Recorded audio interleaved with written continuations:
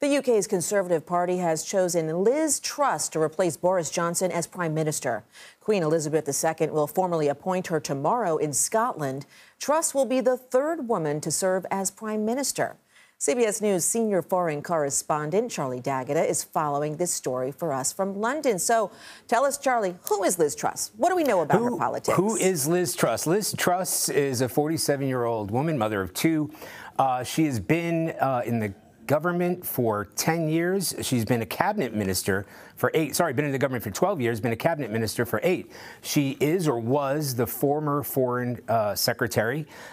She is conservative with the capital C, conservative with the small c. Models her policies very much on Margaret Thatcher, although she has denied that.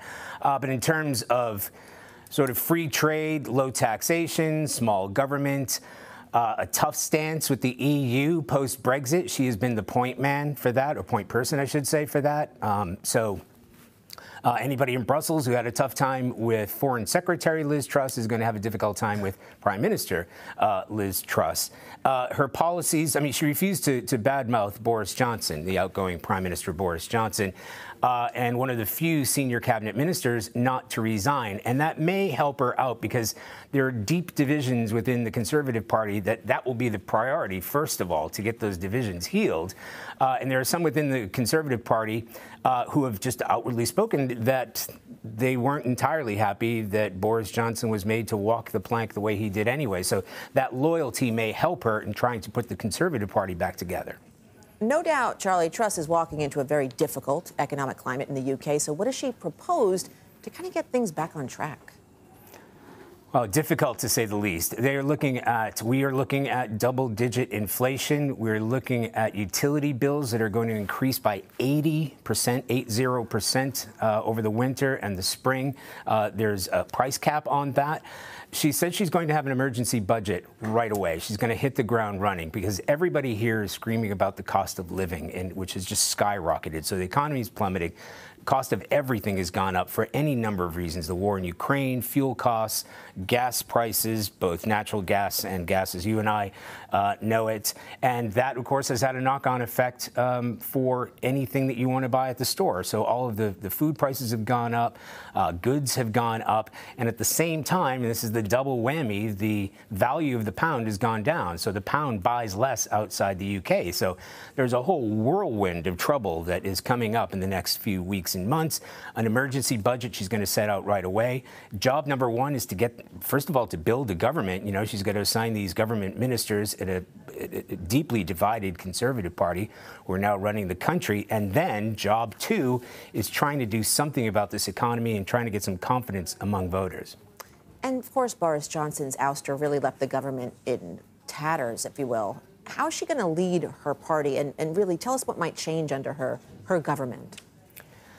Well, in terms of what may change, people know who Liz Truss is. And remember, it was the Conservative Party that voted her in over Rishi Sunak, who was the other frontrunner, who lost over the course of the past few weeks, but it was announced today that Liz Truss would be the leader of the Conservative Party.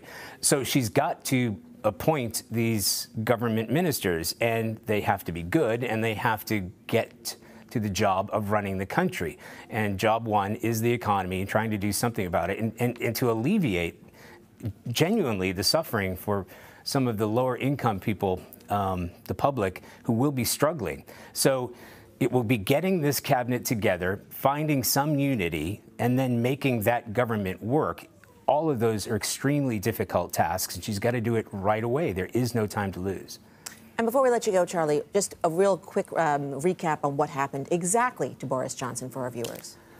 Yeah, well, I mean, how far can we go back? So Boris Johnson, in early July, there was just a number of high-level resignations, and it had to do with some controversies. Partygate, if you remember, there are parties that were being held at number 10 Downing Street under strict pandemic restrictions that broke the rules. And then the straw that broke the camel's back was a scandal that had to do with one of his ministers. He said that he hadn't known his previous history. He then had to come out and say he actually did. So he looked as if he was misleading the public. And at that point, so many senior ministers within his own cabinet resigned. The 50 or 60 members of his own government resigned. Eventually, he had no choice but to walk the plank himself. Does this mean Boris Johnson is going away? No. He will probably go on a speech circuit in the United States and elsewhere, as he said, to put some hail in the bale some hay in the loft to make some money, but he's not going away. He still has his ministership, and he will be. He still has membership, and will be an influential voice within the Conservative Party. Charlie D'Agata, thank you so much for breaking it down. Thank you.